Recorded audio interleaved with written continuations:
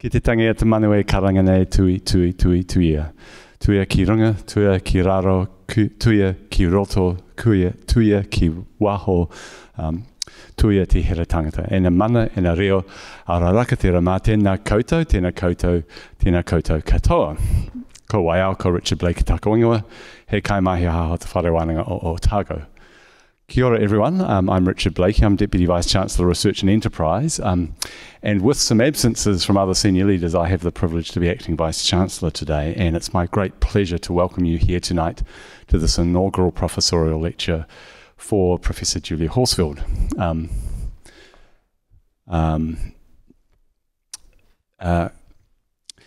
te raru o te maru o ka mana whenua, ka te mamoi, Waitaha Kaitahu, no mai hara mai welcome. I'm standing here under the umbrella of the people of this place, ka te mamoi Waitaha and Kaitahu, to give you these greetings. Ki te whare, tēnā koe, tū tonu, to the house that's standing here, greetings and may you stand forever. But if not, or there's any doubt about that, emergency exits are at the sides. There should be exits at the rear. If we do have to evacuate, please follow instructions of staff members. E mate haere hoki atu rā ki te pō. To those that have passed, we think in remembrance of you. There's some very special greetings tonight for Julia, because inaugural professorial lectures are celebrations, and I see a number of familiar faces from the university community here, tēnā koutou, and members of the Dunedin public. Welcome. But in particular, Julia's husband John is here, and online, hopefully a very large audience, either in real time or through recording.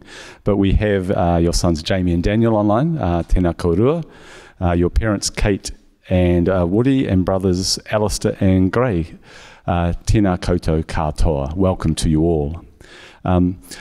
My role is just to set the scene, get things going, and then I will invite, tēnā kōrua, ko ahoraki Professors Baxter and Gemmell, the members of the official party, greetings to you both as well.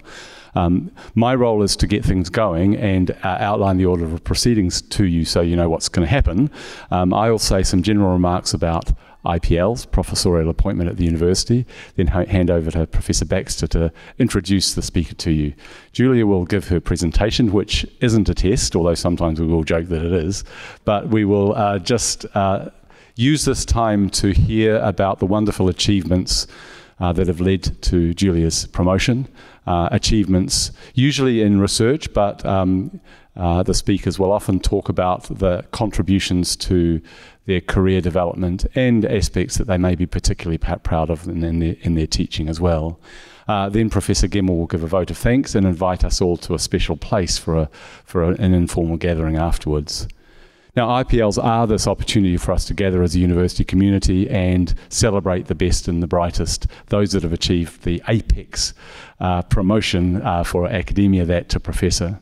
And it's a promotion that is not very easy to achieve. Applicants have to demonstrate significant and world-class performance across all areas that are expected of academic life, across research, teaching and service. And in particular, leadership is one of the matters, and sustained leadership is one of the matters that is taken most seriously.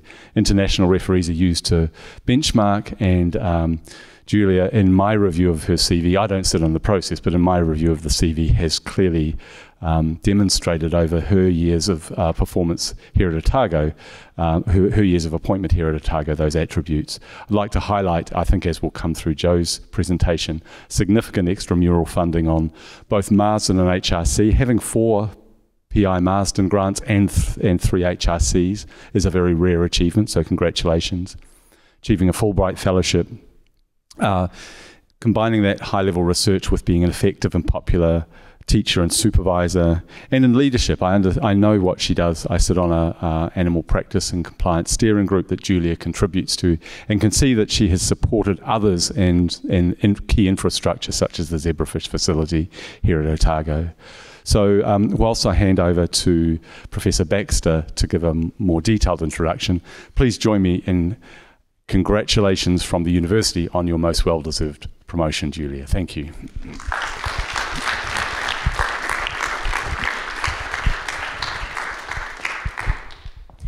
E ngā mana, e ngā waka, e ngā reo, e ngā karangatanga o te motu. Tēnā koutou, kia ora no tātou katoa.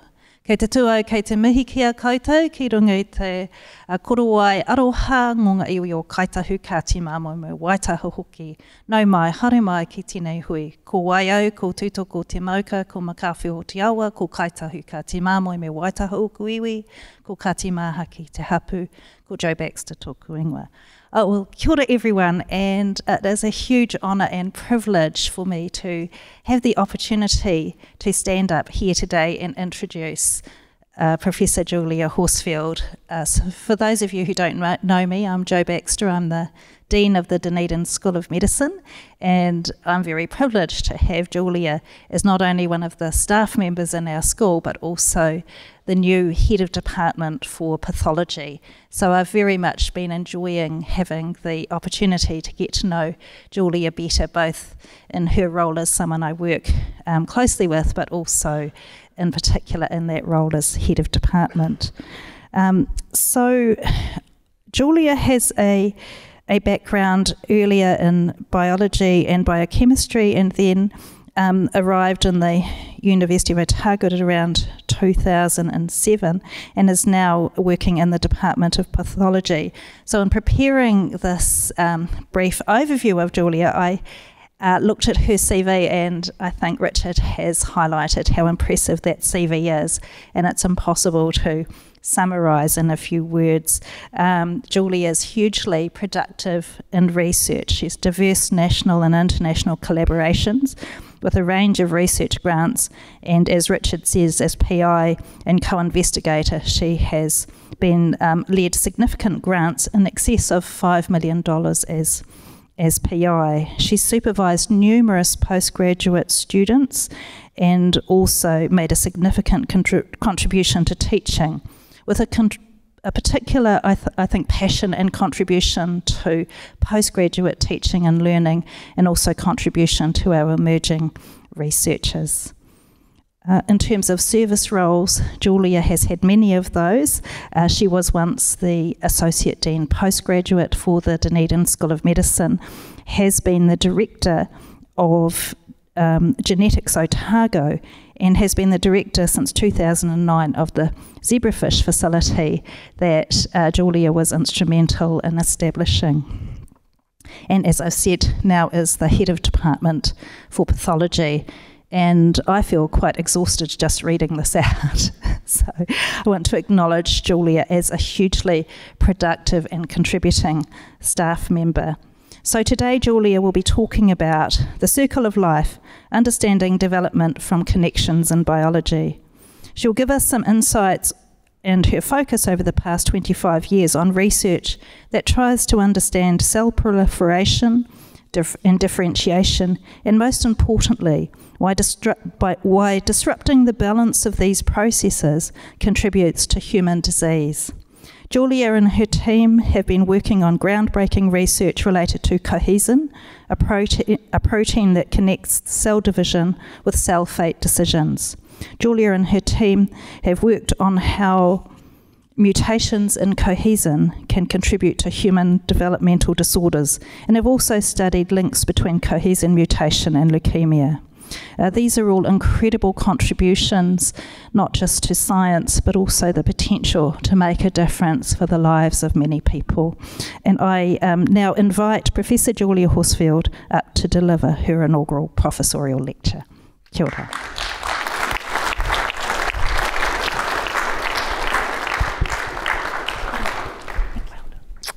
Thank you.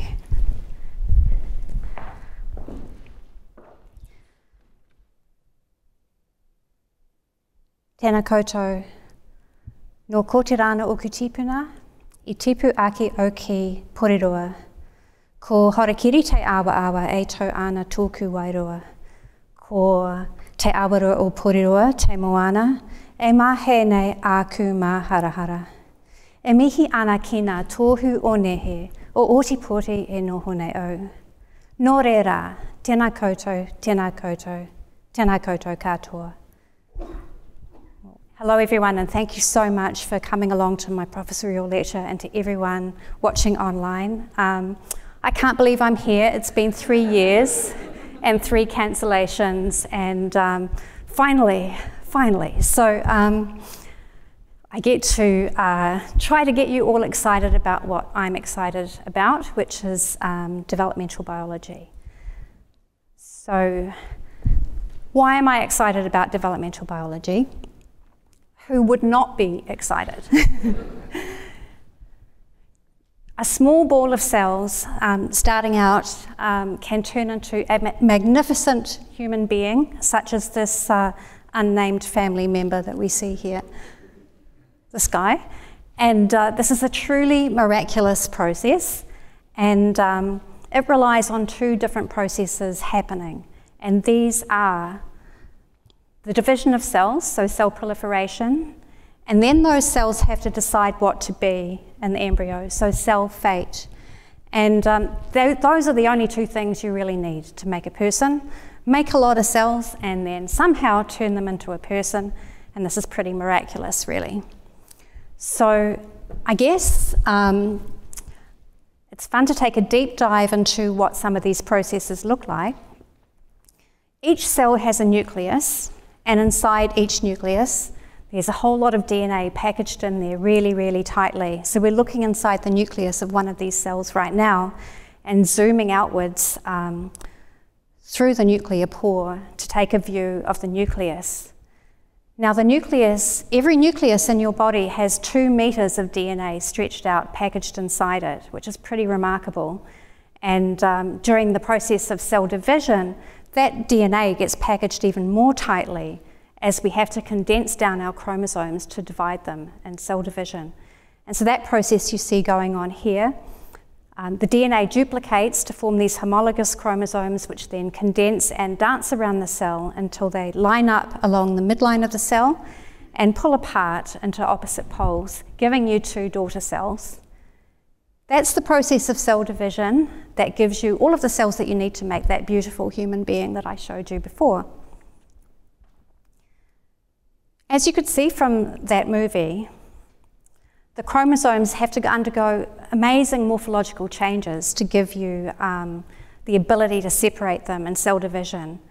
And this is just a still from the movie, and I wanted to just zoom in on a chromosome and highlight that this is 2 sister chromatids, so replicated chromosomes that are held together.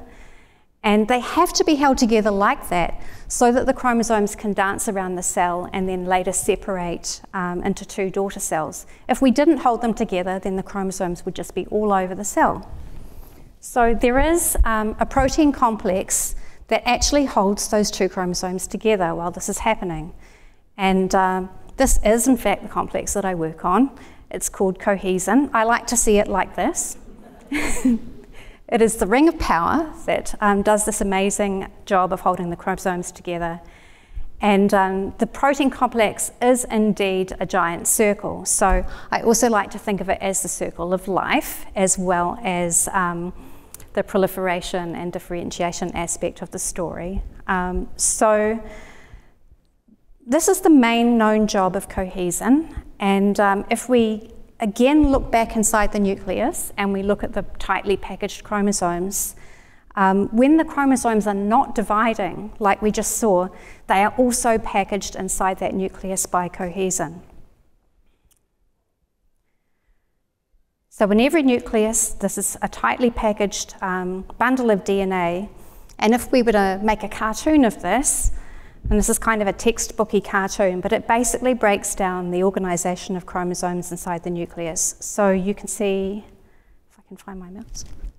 Yes, so you can see each chromosome squashes down into a particular region of the nucleus, and if you were to unbundle it a little bit, you would see that there are chromosome compartments that kind of are bundles that are then squashed up together to make the chromosome territory in the nucleus. And then each one of these bundles is formed by loops. And if you were to unloop the loops, you would eventually get to the DNA wound around these histone proteins, and then you would get to naked DNA. So the protein complex that I'm talking about, the cohesin complex, acts at the point where we form the loops. So if you can imagine this complex loaded onto DNA, if we pretend this piece of ribbon is a piece of DNA and the complex is stuck to it, how this actually works is that the cohesin is a molecular motor that extrudes the DNA through the loop, like this. So then if you can imagine you've got hundreds and thousands of cohesin complexes on your DNA, what you end up with is loops upon loops upon loops. And that is how come you can fit 2 meters of DNA inside a single nucleus that's only 20 microns across.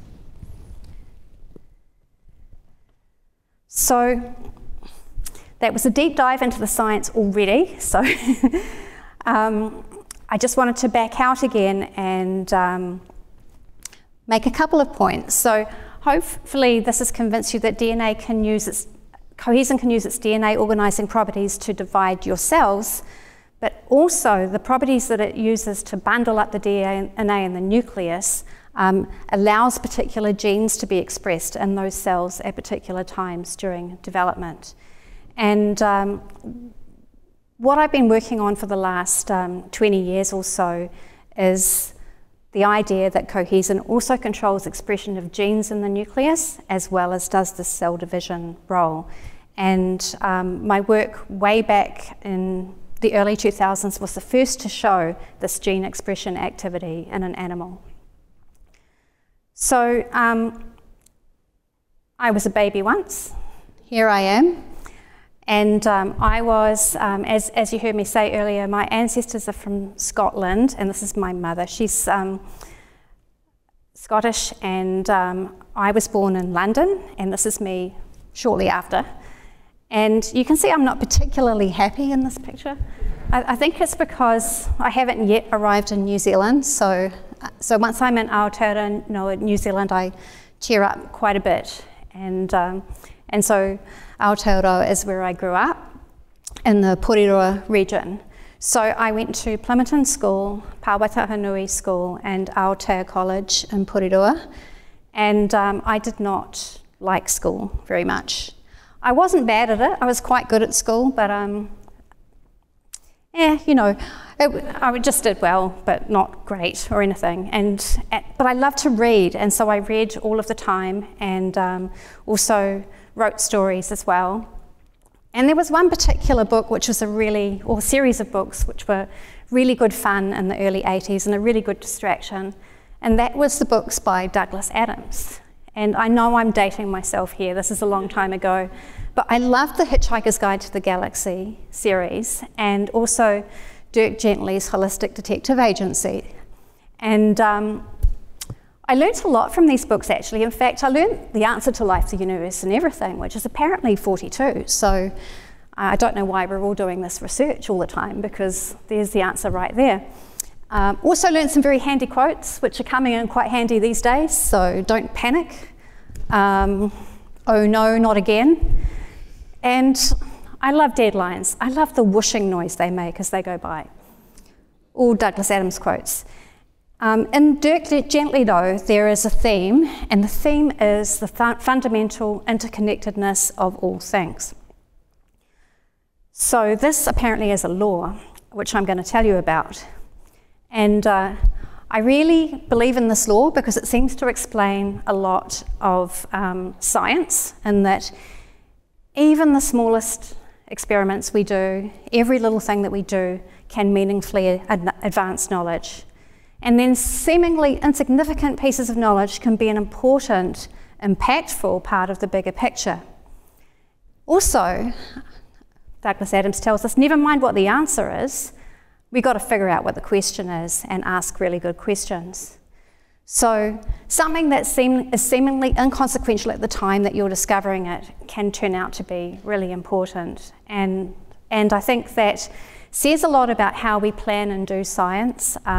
Can we really predict what we're going to find? And you know, if you're writing grant applications, that's what you try to do. But pretty much every hypothesis that I've come up with has turned out to be simple and wrong.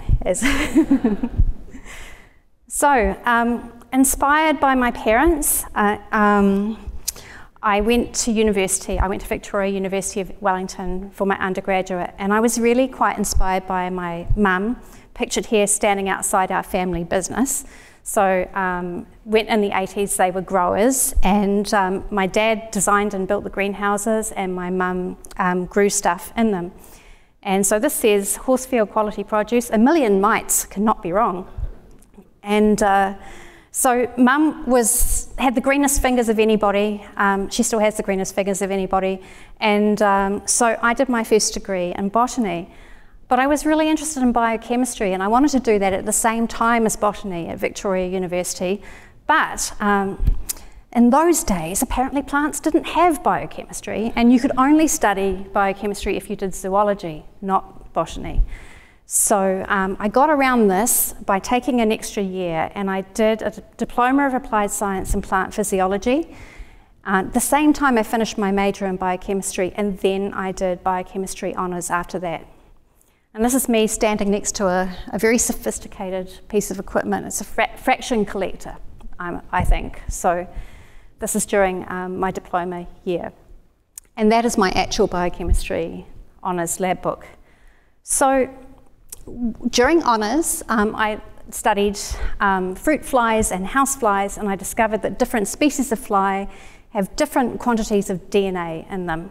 And that I also discovered, which I think had been known before, but I discovered that not all DNA is made up of genes, and some of it is in fact junk or spacer DNA. So that was quite handy to know. But what if I hadn't taken that extra year to do a double degree in botany and biochemistry? Well, then Professor Gemmell would have had somebody else for his lab partner in stage 3 biochemistry other than me, and then who knows where he would be today. I mean, so if I hadn't taken that extra year, but also if I hadn't taken that extra year, more importantly, I would never have met my husband, John, and I would never have followed him to the UK because he decided he wanted to go on an OE, and so if I was interested in still staying with him, I'd better go, really. So I went to the UK, and here we are in our OE. So, yeah. Oh, I needed to tell you about the bowl of petunias. I forgot about that. So in the Hitchhiker's Guide, a bowl of petunias features as a kind of a random object generated by the infinite improbability drive of the spaceship that's in there. And so wherever you see this bowl of petunias, it's a random and improbable event that has causation in my career, which I should have mentioned before. So I went to the UK with John, and we ended up in Cambridge, and Cambridge is a great place for science, as we know. And I got a job eventually at Addenbrooke's Hospital in Cambridge. And while I was doing that job, it was a research assistant job. I taught aerobics, and this turned out to be a handy thing to do because some of the people that came to my class worked in the LMB, which is the Lab of Molecular Biology, and this is where Watson and Crick studied DNA, and very, very famous developmental biologists worked there, famous and very grumpy as well. So Sydney Brenner was working there, and also Fred Sanger was there at the time. So through my contacts, through my aerobics class, I got another job at the LMB, and there I learnt to Sanger sequence DNA. I'd love to say this comes in really handy now, but actually not so much. Yeah, so this is how we used to sequence DNA back in the day, and I got quite good at it while I was at the LMB. Yeah, but it wasn't this DNA sequencing bit that got me excited though. As I mentioned, some very famous developmental biologists worked at the LMB at the time, and I learnt while I was there that there are special genes in animals that actually determine the body pattern of those animals, where to put your head, your 6 legs, and your wings, and your tail. They have particular genes that specify those things, and those genes are activated by particular signaling pathways that tell cells what to be. And I just thought this was just the most amazing thing. And so the people who were working on this were working on mutants from fly mutants from a screen that had been conducted to determine these body patterning plans. And so they were all really excited about studying how this worked. And so I thought, yeah, this is what I want to do. I'm sold. I'm going to be a developmental biologist. So I couldn't stay in Cambridge. So eventually we ran out of money and went back to New Zealand after seeing a lot of Europe. And I started a PhD at Otago eventually after working at Victoria University and the Mulligan Institute for a bit. And I chose Otago because friends were coming here, and I chose my supervisor randomly, and I'm not kidding. So I thought, well, I'll go to the biochemistry department. They're sure to have developmental biology, and nothing in there looked like it. So I just pretty much picked a guy, which was Warren Tate, and I wrote to him and said, dear Professor Tate, I'd like to do a PhD in developmental biology. Do you do developmental biology? And he's like, sure. So, so I went and did something that wasn't quite developmental biology, but it was amazing. So here's Warren and me and my dad and John, back when I'd just gotten my PhD. So what did I get out of it? I got amazing mentorship from Warren, and he was just so great a supervisor. And I made some lifelong friends as well at Otago, some of whom are still around today.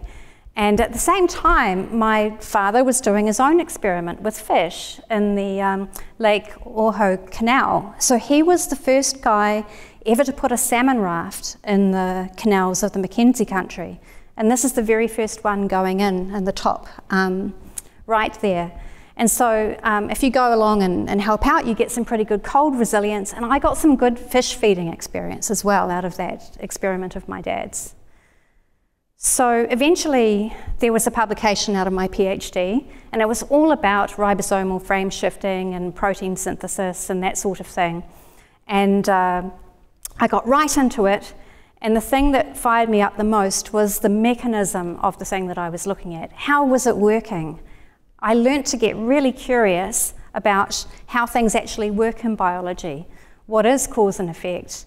And I also learned that RNA and protein are apparently just as important as DNA. Who knew? So it was really handy to know that as well. Yeah, and so caution though, because Douglas Adams quotes that the complexities of cause and effect defy analysis. So I was warned, and it is still pretty tricky to work this out to this day. So there was a lot of focus on hard work in the lab, and I got my PhD in about 3 years and 3 months, which was pretty quick, but we had a lot of fun at the same time in the lab. And so here's one of the fancy dress parties back in the day. There's some familiar faces to some people up there maybe, but yes, it was very good fun. But my first true love was developmental biology, and so I quickly began to look around for postdoc positions that could offer me that training. I didn't have to look too far because there was a very good lab in Adelaide, Australia, and I went to work with a guy called Rob Saint and also Helena Richardson, who was just starting up in his lab, and this is Julie, Helena's PhD student.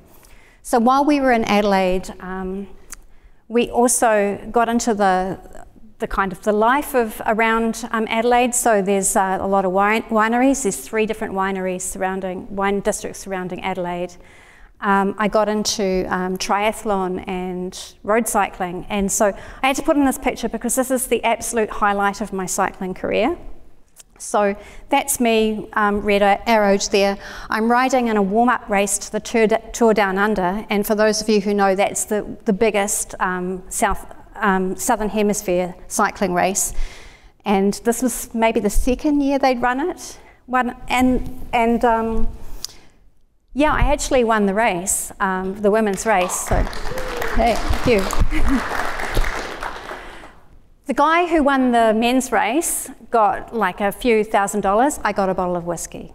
So I still have the bottle. So yeah. Okay. So what else happened? So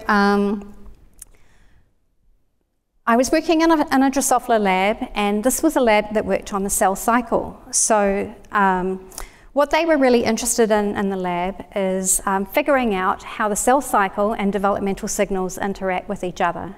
So Drosophila which are these fruit fly things, have these amazing structured eyes. And here's one under an electron microscope. This is a normal eye, and it's got this beautiful grid of these clones of cells called ommatidia. If there aren't enough of these cells, the fly can't make a proper eye, and you get this rough-looking eye over here in this particular cell cycle mutant for this protein called cyclin E, which you need to get through the cell cycle. So in this lab, what I was looking for is that anything could modify this rough eye might be something that talks to the cell cycle to tell a cell what to be or to keep proliferating. So I did a genetic screen in the lab to try and find these modifiers as part of a screen team, but I also tested some signaling pathways and how they interacted with this eye. And I found one particular signaling pathway. So this looks really weird. This is decapentaplegic, and the human or animal homologue will be the bone morphogenetic signaling pathway, which goes to develop a lot of your own tissues. And basically what this shows is that a cell signaling pathway that tells cells what to be can actually interact with the cell cycle and tell cells to stop cycling so that they can then decide what to be. So I learnt a lot in this lab. So I learnt about cell division and the cell cycle, and I learnt about the signaling pathways that can then feed in to tell cells what to be. And I learnt about genetic screens. So genetic screens being a way to find new genes that do interesting things in animals. So at the same time that I was doing this, cohesins were found. So cohesins were the proteins that hold the sister chromatids together. They had to be found sometime. They were actually found a year before I published my paper in Adelaide by this guy called Kim Naismith. And I went to a conference, and Kim Naismith was talking about how they were responsible for cell division. So that was sort of a coincidence. So after Adelaide, I went back to New Zealand and took up a postdoctoral fellowship with Phil and Kathy Crozier at the University of Auckland. And they hired me because I'd done Drosophila forward genetics, so genetic screens in Drosophila, so that I could then do pretty much the same in zebrafish. So use zebrafish to find new mutations that would affect particular developmental pathways. So why would you use zebrafish for anything at all? So the reason is because we'd love to know how this ball of cells turns into a nice human being, but we can't normally see it because mammalian embryos develop inside the uterus. And so fish offer this opportunity to watch external development of an embryo, and they're really handy things to have because a pair of fish can lay hundreds of eggs, and so you've got lots of little subjects to look at down a microscope, and you can keep them cheaply and easily, way cheaper than mice, and yeah, and they're very, very amenable and robust. So here's two fish are breeding, and they give you this beautiful caviar, which you can see here, and there's a single cell here on top of a yolk.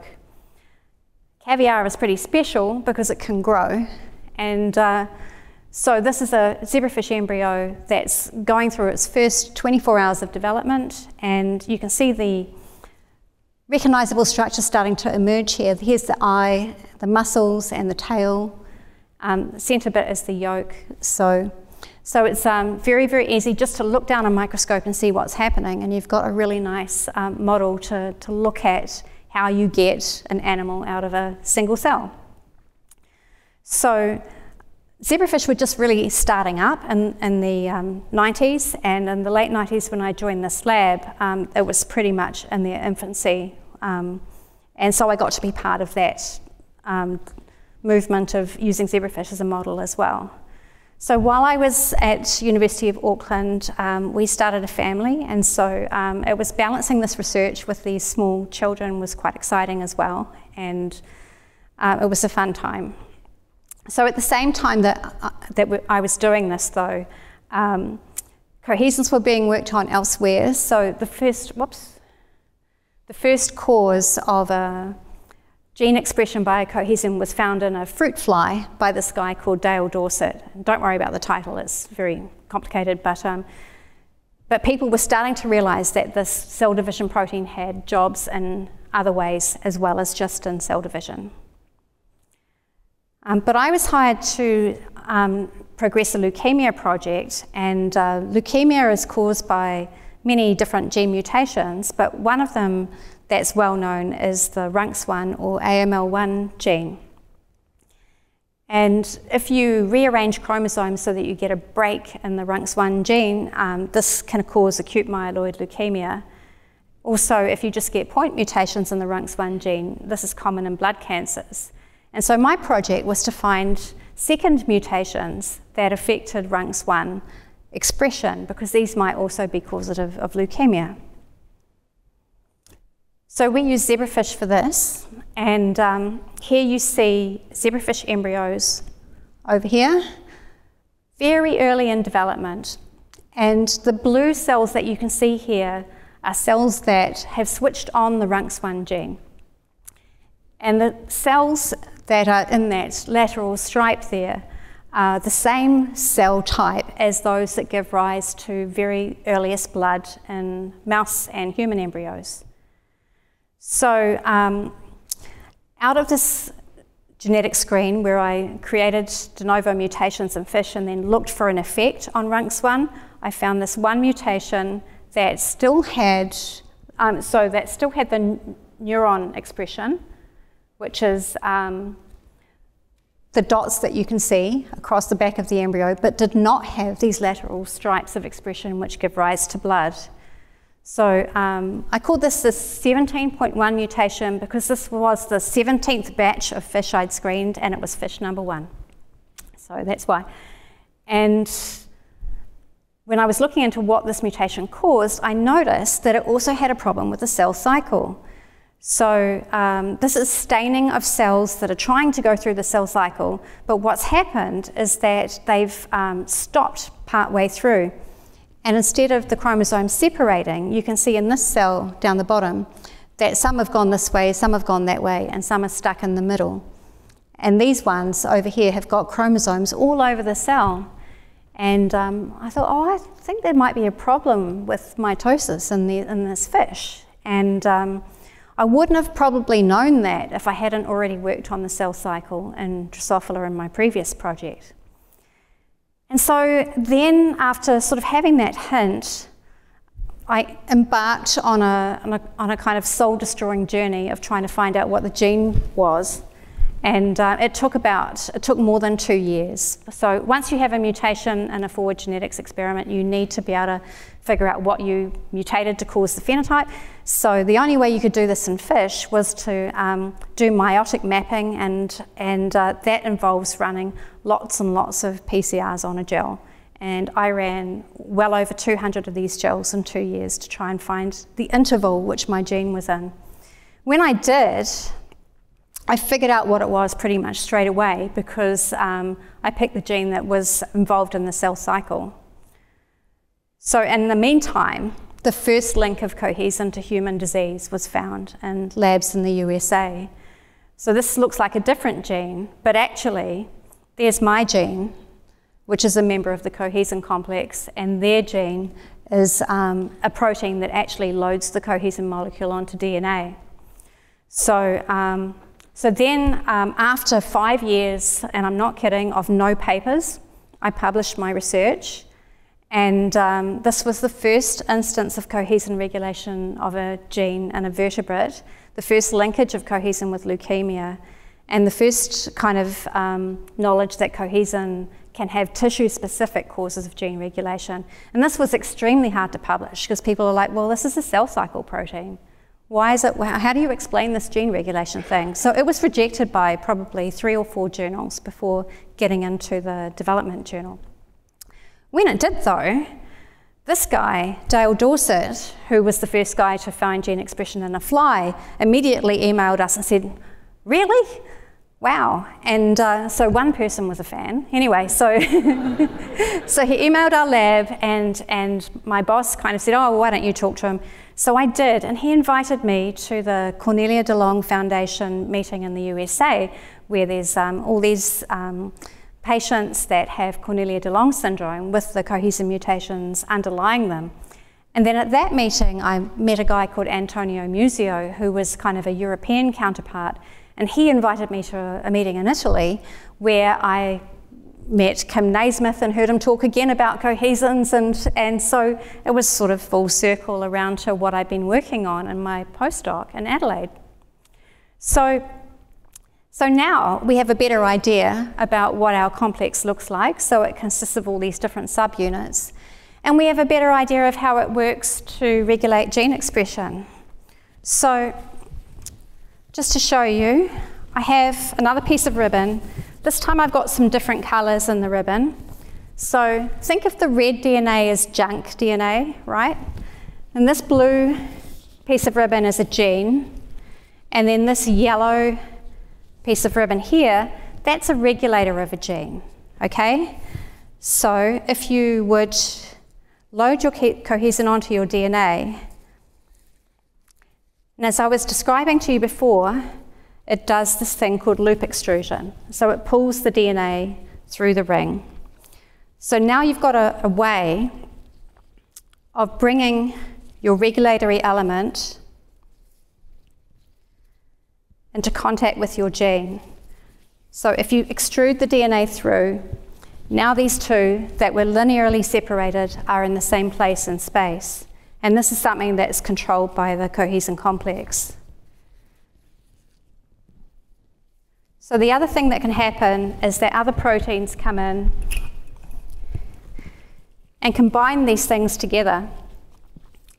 And so if you didn't have the cohesin complex there, you would get more of these other proteins, and then that would increase, or in some cases decrease, expression of that gene.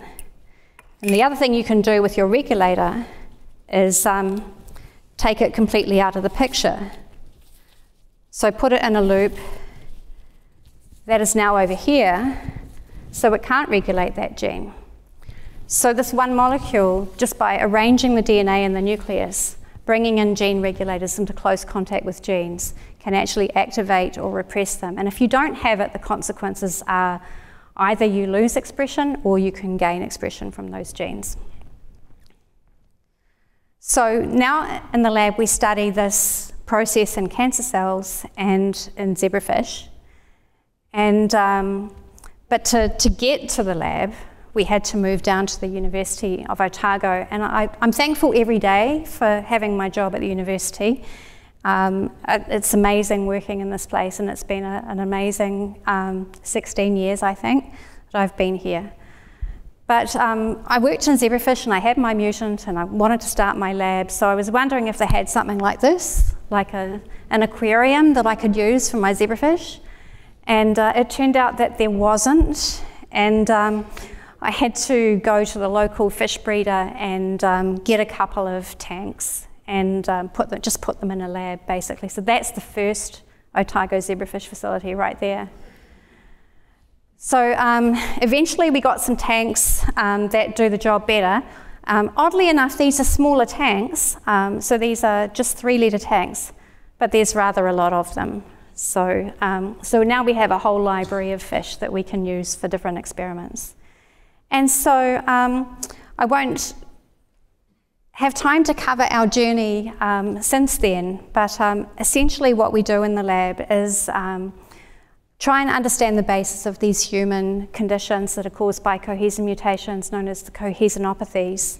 And like I said, you can get increases or decreases in gene expression and many different outcomes in human disease. So changes in the face, changes in the skeletal structure, and trying to sort of distinguish between two different types of conditions, Cornelia de Long syndrome and Roberts syndrome, is something that the lab has worked on too.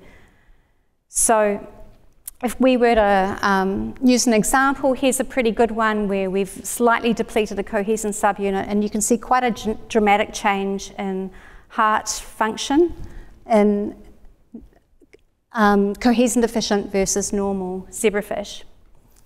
So there you see the heart is labelled in sort of blue and the blood is red fluorescent. And so using the power of this model, we can actually determine what goes wrong in development when we just deplete this subunit. And then in cancer, so after I'd made that original discovery with RUNX1, 10 years later they started sequencing all these human cancers. And these genome sequencing projects, well, suddenly revealed that there were a whole lot of cohesin mutations in many different types of cancer, and in particular, leukemia. So, go figure. And so now we work on finding drugs that kill cohesin mutated cancer cells. And so if you put drugs on cells that have cohesin mutations, it turns out that those cells are more sensitive. And so some of this work was published fairly recently when we found that a signaling pathway that determines cell fate interacts with the cell cycle. And if you overhype that signaling pathway, then you interfere with the cells that have the cohesin mutation that controls cell proliferation. So again, things just keep popping up that are themes from stuff that I've studied in the past. And so all of this research that has been built on in my lab all started from this one genetic screen started in 1999, which is when I started in Auckland. We didn't know what we were going to find. You don't in these genetic screens. You just generate something and then you follow it until you can figure out how it works and what it does. So in conclusions, I sort of want to reiterate that everything that we do can meaningfully advance knowledge, whether we know that we are what we're going to find or not, and that this takes time. So it's taken 20 years with this mutant to even figure out how it's contributing to development and cancer. And at the time, nobody understood it, and I think we're a little bit closer, but it's maybe still far, I don't know. And then seemingly insignificant knowledge can be an important, impactful part of the bigger picture. Well, I contend that humans are really bad at predicting impact in advance. If we knew what we were going to find, why would you do the experiment? So I think then it's even more important to ask really good questions and to never stop asking them. Last week, this was published. So the COVID virus can restructure human architecture. So your DNA and your nucleus can get rewired by a COVID infection. And it turns out that COVID virus disrupts loop extrusion mediated by cohesin. And that gives you the expression of genes that are responsible for the inflammation that you get in long COVID. So when everyone comes up to me and says, why do you work on this stupid molecule all your life? Well, it does everything, doesn't it? So there you go. So there are many important people to thank, and I just want to start with, in the black type there, all the people who advised me through my career. So starting from botany back at Victoria University, and all the way through to my studies in Auckland, and then in blue there's everyone I could remember who's I've worked with in the lab over all of the years, and thanks so much to everyone for being part of this journey. It's just been amazing. And then all the different collaborators, local collaborators that have taken part in grants and kind of also just been around to have a beer with. And there are people not on the slide that are also amazing to have a beer with, but the font would have been that small. And then I can't stress enough how important international collaboration has been to this study. So an international researcher recognised the importance of my discovery way back when I was just a postdoc not knowing what I got, and it was that contact that person made with us that made everything kind of blossom. And so I think it's really important that we still remain an internationally connected university with our international collaborations. Oh, and this here, this guy, down the bottom right, come on mouse, this guy, that's Eric Wieshaus. He has a Nobel Prize for being the guy who generated the first Drosophila greens that generated the mutants that they were studying in Cambridge that got me excited in the first place about developmental biology. Him and Christian Nusslein-Volhart. So there's been cycling over the years as well, and I've had a lot of fun with my cycling buddies. It's kept me sane, and when you're pedalling really hard, you can't think about anything else, so that's really quite good sometimes. Some of my friends don't do a lot of cycling, but I've managed to persuade them to. That's my best friend, Melanie Kohler from Wellington. And some of my friends I have to try and keep up with down the drop-offs and single track. The grade 3 that's really a grade 4 that I've been persuaded down many a time. And some people, I don't do any more triathlons, but here's one that I did with some people from the Department of Biochemistry as a cyclist, and then having a lot of fun on the mountain bike as well with the beautiful Dunedin scenery. So getting to the end, I promise. So next I'd like to thank my lovely boys, Jamie and Daniel. So early on it looked promising that they would become scientists. I could see them studying hard there, but as it turned out, not so much. So they really are art students at Victoria now, and so proud of you guys, and it's been amazing of you to put up with me all this time. I'd love to thank my beautiful whānau, particularly my mum Kate and my dad Woody, and all of my family who are always there in the tough times and the good times, and it's been an amazing journey. And it's been great having your support. And last but not least, my lovely husband who does some of the work. Kept me sane all these years and has always supported me in every single way, and thank you. I can't thank you enough for all that you've done. So I just want to leave you with a quote. Let's think the unthinkable, let's do the undoable. Let us prepare to grapple with the ineffable itself and see if we may not F it after all. Douglas Adams, Dirk Gently's Holistic Detective Agency.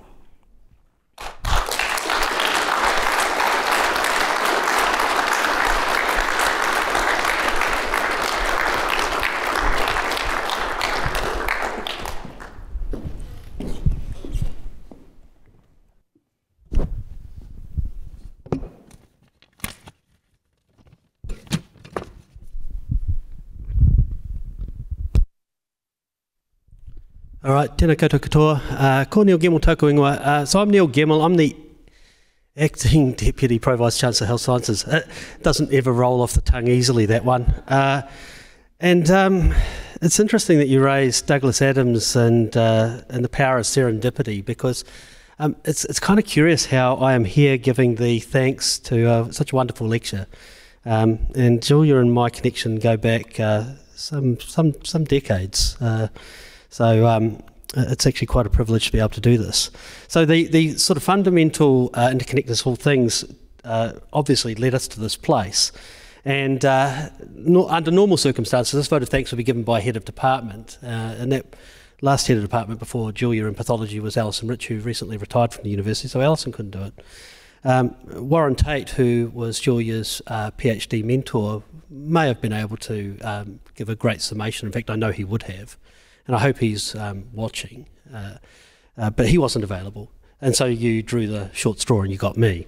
But it is one of those serendipitous moments that leads to this event. And actually I'm struggling with my Douglas Adams here, but I recall in that book that Arthur Dent, who is the man at the centre of the story, ends up on a spaceship where he meets a girl called Trillian, who he had met at a party in London, and she'd been whisked away by a two-headed alien. Who knew?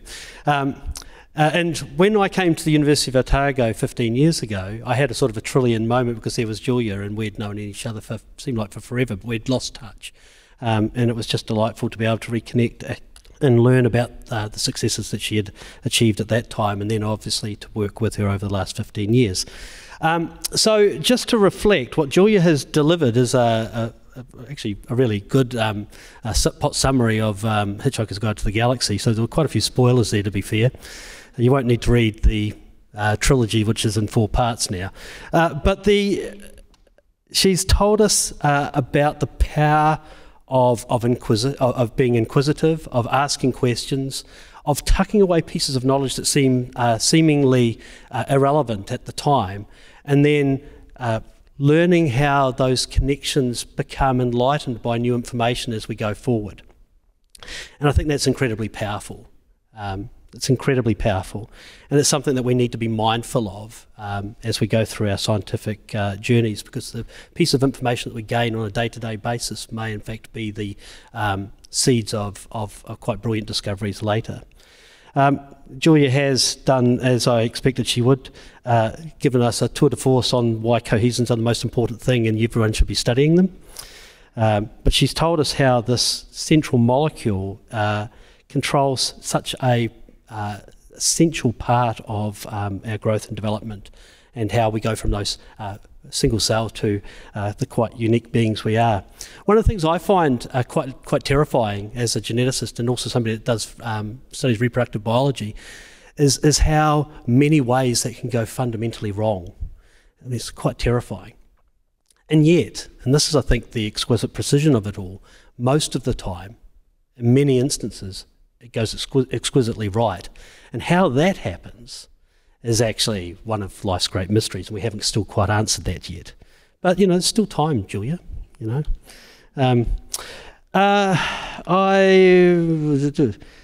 Right, yes. So I think I've covered most of the points I wanted to cover, but just to say thank you very much for sharing your journey through science, your journey through discovery, for plugging the need to undertake basic research, for plugging the zebrafish facility, for plugging the need to stay internationally connected.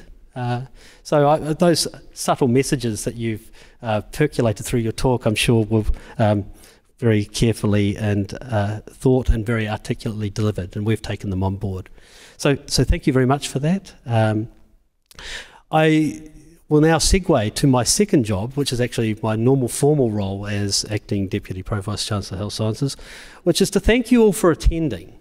You know, these are wonderful and special events, and I think we've had a real treat tonight. So again, thank you, Julia, and thank you all for being part of this very special day. It doesn't end here. We now have the opportunity to go across the staff club and have a bit of kai, a bit of drink. I don't know if the staff club manages to do pan-galactic gargle blasters, but I'm willing to give it a try. And if I recall correctly, that is like having your brain smashed with a gold brick with a small slice of lemon wrapped around it, or something like that. Anyway, on that note, I just want to thank everyone. It's been a wonderful opportunity to hear about Julia's research. And before I forget, and I almost did, I just want to give you, Julia, this small gift and token of appreciation from the University of Otago for delivering such a fine oration. You've passed the exam.